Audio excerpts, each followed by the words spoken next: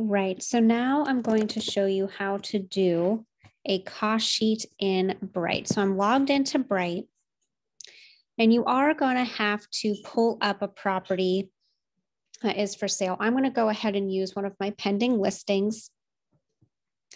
When you open up the listing, you'll see a B with a $sign and an S with a $sign. The S is for a seller cost sheet, and the B is for a buyer closing cost sheet. In this example, we're representing a buyer. And you can see that when you do this from the MLS sheet, it actually autofills most of this cost sheet for you with the tax information pulled right from the MLS, as well as sale price. You can, of course, change this to whatever your buyer is offering. In our case, we were offering $250,000 closing on June 11th. The tax automatically pulled. We're saying that we got a really great interest rate at, I think it was actually in our example, 2.75. No seller help. I go ahead and add this information in, even though you don't have to, but I like that identifying info to pull up. Earnest deposit, $2,500. We chose a conventional loan with 10% down. And you can see it automatically pulls in your mortgage amount. Now, just keep in mind that all lender fees are lender specific. So if you have a cost sheet from your lender, you can pull that information right off of their cost sheet, which I highly recommend you doing.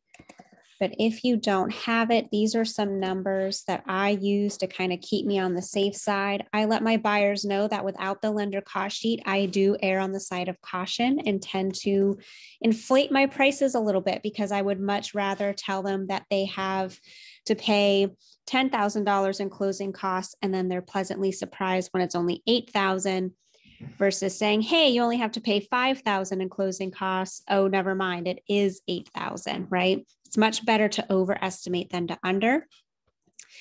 I leave the title fees as is. On the right-hand side, you have transfer tax, deed recording, mortgage recording. These are pretty safe, give or take. Notary commission paid by buyer would be if you have a broker fee. So if you have a transaction coordinator, then you pay $400. Plus we have, the KW broker fee. I would maybe charge $550 here for your broker fee. You do have to have that on your buyer agency to be able to charge. I always change homeowners insurance to unpaid, because they pay that at the closing table. And then you can put in whatever inspections they're electing here. Those are prepaid because they're due at the time of inspection. You'll see that they auto-calculate buyer reimbursements for taxes here as well. For a quick glance on the right-hand side, you can see what your buyer's monthly payment's going to be, how much cash they need to purchase. You can save this so that way if you are negotiating, you can just pull this back up and quickly change only the couple items that you need to, such as sales price. But for this instance, we're going to go ahead and print to a PDF, so that way you can add to your DocuSign room and send for signature, just like you did with those other flat PDF documents like the utility sheet and seller disclosure. So that is how you do a buyer's cost sheet.